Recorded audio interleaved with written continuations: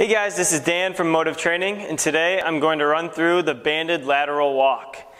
This exercise focuses on using your glutes and your hips to move laterally with resistance against the band. The whole goal of this exercise is to not allow your knees to draw inward, because that's where the band is pulling your knees.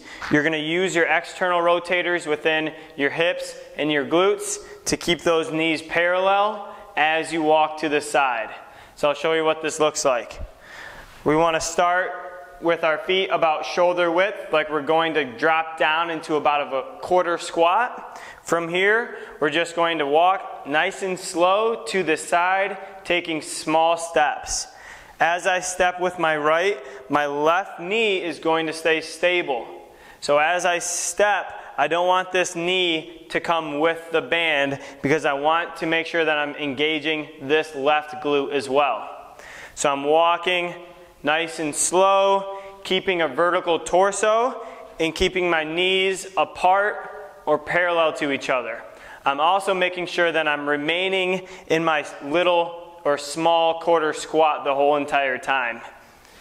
You can change directions, go back and forth.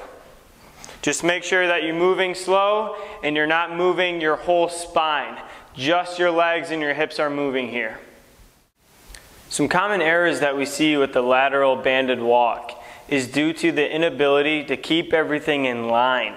If we start with our feet, a common error that we see is people evert or they let their ankle cave inward.